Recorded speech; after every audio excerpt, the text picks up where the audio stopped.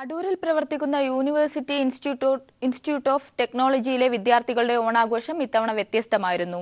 അടൂർ ആലമൂട് പ്രവർത്തിക്കുന്ന ഭിന്നശേഷിക്കാരായ കുട്ടികളുടെ ബഡ് സ്കൂളിലായിരുന്നു ആഘോഷം.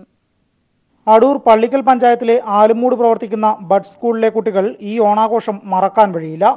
അടൂർ UITയിലെ കുട്ടികളും അധ്യാപകരും ബഡ് സ്കൂളിലെ കുട്ടികളോടൊപ്പമായിരുന്നു ഓണക്കളികളും പാട്ടും സദ്യയുമൊക്കെയായി ഇത്തവണത്തെ ഓണം ആഘോഷിച്ചത്. കോളേജിലെ 200-ൽ പരം വിദ്യാർത്ഥികളും അധ്യാപകരും പ്രിൻസിപ്പൽ ജോൺ ജോർജും ചേർന്ന് ബഡ് സ്കൂളിലെ കുട്ടികൾക്കും അവരുടെ കുടുംബത്തിനും ഓണം ആഘോഷിക്കാനുള്ള വിഭവങ്ങളും ഓണക്കോടിയും വിതരണം ചെയ്തു.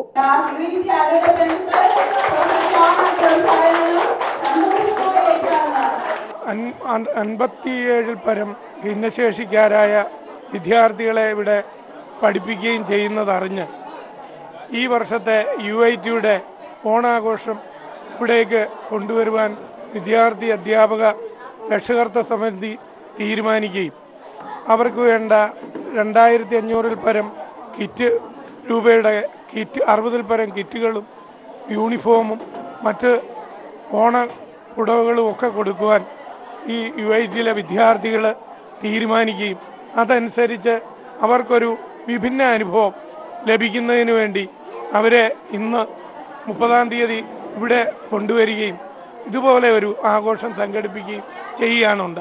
ബഡ് സ്കൂളിൽ 56 കുട്ടികളാണുള്ളത്.